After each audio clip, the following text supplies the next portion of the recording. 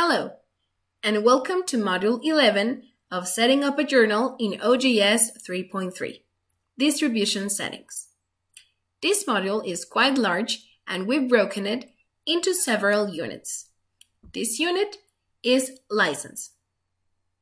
In this section, we'll configure settings around copyright and licensing of materials submitted to and published by your journal.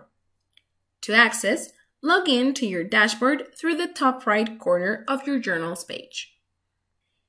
In the left navigation menu, we can go to the distribution settings. License is the first tab of the distribution settings.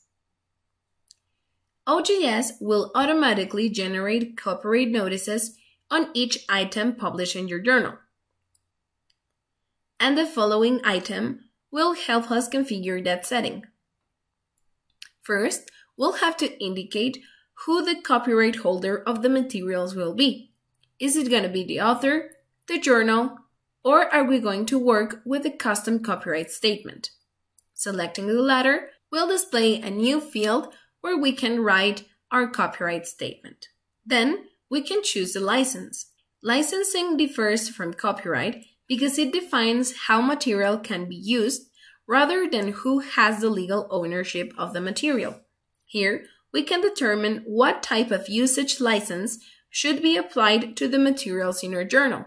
But if you are using a different license, you can select Other License and provide a URL to the license if it's available.